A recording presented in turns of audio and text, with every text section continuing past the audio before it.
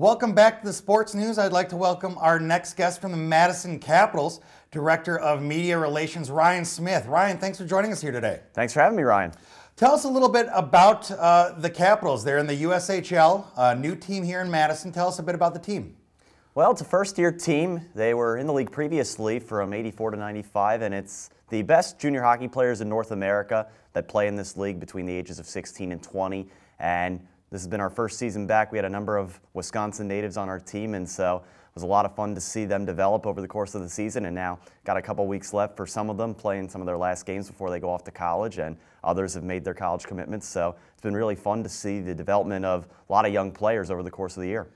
You mentioned that they were an expansion franchise. How has the season gone both on and off the ice for the Capitals? You know, we've had such a great response from our fans, and the support of the community has been absolutely fantastic. We've been able to already, in our first season, be in the top 5 in attendance in the league, which is not the easiest thing to do right off the hop, but we've had great feedback. Madison is such a rich hockey history place when you think about the Suitors and Mark Johnson, and the list goes on, and so it's been really cool to see that. And on the ice, been a roller coaster ride, typical of a first-year team. Some things went really well November, December, had some nice winning streaks, having a little bit of growing pains now, but that's really, it should be expected in a first year. And you mentioned a lot of these kids all of them are between 16 and 20 and going to be heading off here to college.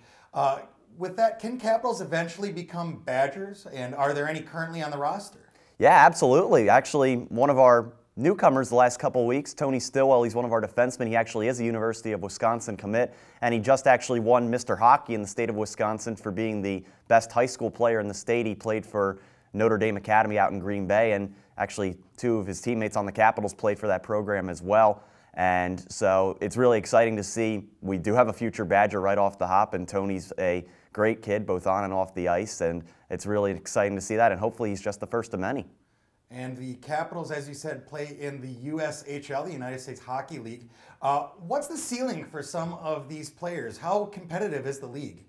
It is probably the most competitive junior hockey league in North America, and that's really not sugarcoating it either. I think last year there were over 35 players drafted in the NHL draft, and there are a number of USHL alumni playing in the NHL currently. I think there were a dozen or 15 of them in the 2014 Olympic Games in Sochi, so the sky is the limit, quite literally, in this league, and it's just really exciting to see. Over the last 5 years, the league has really taken even bigger strides forward than it had in the past. You're seeing more and more USHL guys.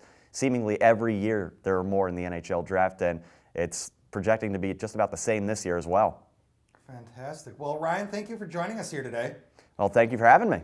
That is Ryan Smith of the Madison Capitals. We want to thank all of you for tuning in to Sports News.